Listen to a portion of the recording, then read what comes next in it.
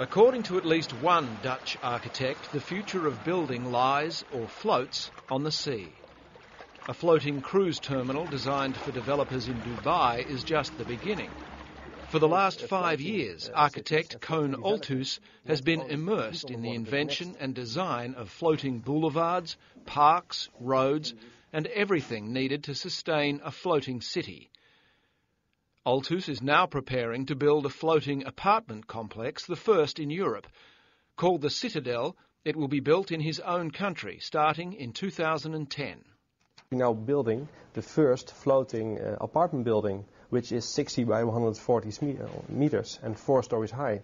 So it's a combination of technology being innovated in Dubai and being used here in Holland and the other way around.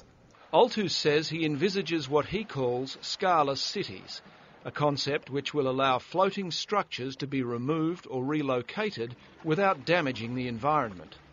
That means that if you make a building on the water and you take it away after 50 years, it won't leave any scar on the water. You go back to the original situation. It's almost the most sustainable and the most durable way to build. The first amphibious houses in the Netherlands were built a few years ago on the River Maas, which is prone to flooding. They look exactly the same as traditional houseboats.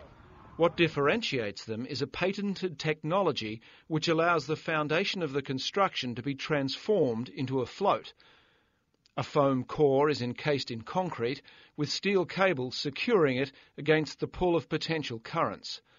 They are designed to rise and fall with the tide and can be moved elsewhere at short notice. According to Olthuis, these houses are merely a template for what lies ahead. Rob Muir, Reuters.